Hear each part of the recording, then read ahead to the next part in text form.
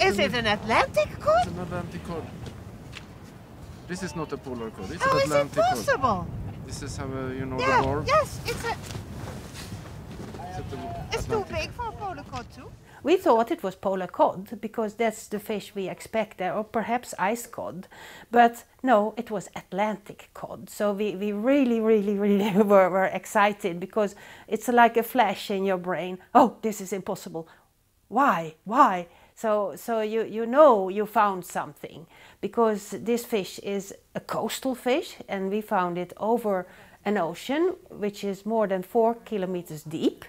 And normally it occurs up to maximum 82 degrees and we were at 86. So we thought, what is this fish doing here? Oh, amazing. Thank you. Afterwards, when you analyze the fish, we found, for example, that these fish, they have been living in Arctic waters for a long time, some of them. They have been there for 5 to 6 years in these cold temperatures, so they can live there.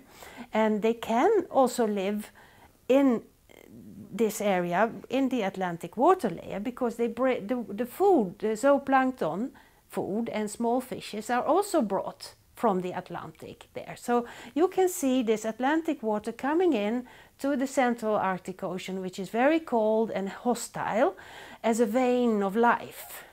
The fish you find there are extremely important in the food web. It's the link between the zooplankton and the seals and the polar bear. So we have here a well-functioning food web that is so easily destroyed